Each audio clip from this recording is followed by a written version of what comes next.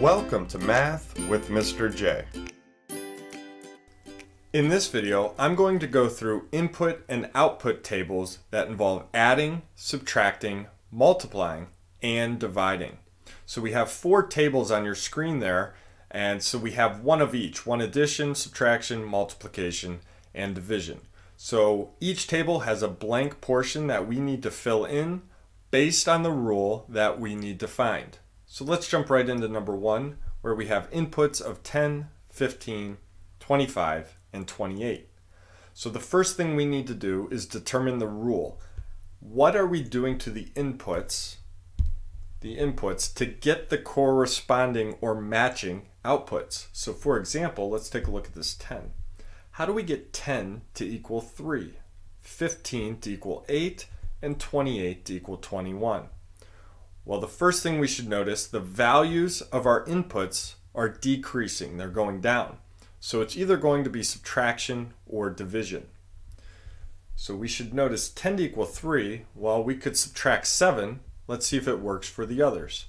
10 minus 7 is 3, we said. Now 15 minus 7 is 8. And 28 minus 7 is 21.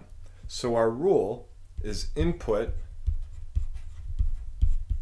minus 7 equals our output.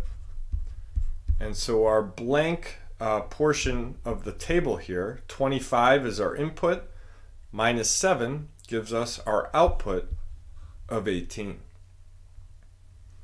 Number 2, we start with a 3 that corresponds with a 12, we have an 8 and a 32, and then a 20 and an 80. So our inputs are increasing in value. So it's going to be addition or multiplication. So how do we get 3 to equal 12? Well, we can add 9. Let's see if it works for the rest. 8 plus 9 is not 32, and 20 plus 9 is not 80. So adding 9 is not our rule. Never just check the first one and then think that rule applies for the whole table. Make sure it applies for all of your corresponding or matching terms for your input and output. We know 3 times 4 is 12. Let's try it for the others. 8 times 4 is 32, and 20 times 4 is 80. So our rule is input times 4 equals our output.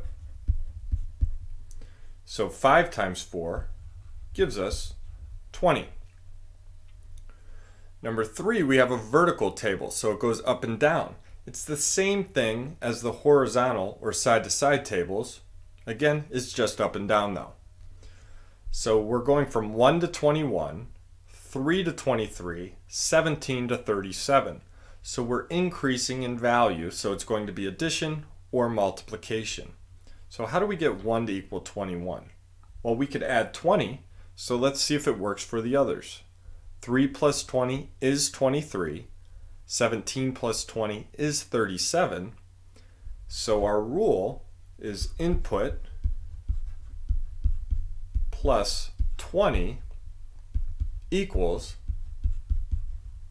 the output. So what plus 20 equals 64? Well, 44. And lastly, number 4, we are decreasing in value here, 9 to 3, 18 to 6, and 30 to 10. So it's either division or subtraction. And it looks like it's going to be division. So how do we get 9 to equal 3? Well, we could divide by 3. 18 divided by 3 is 6, and 30 divided by 3 is 10. So our rule is input divided by 3 equals our output. So we need to think what divided by 3 equals 2? And the answer to that is 6. 6 divided by 3 gives us the output or corresponding term of 2. So there we have it. There are the input and output tables for adding, subtracting, multiplying, and dividing.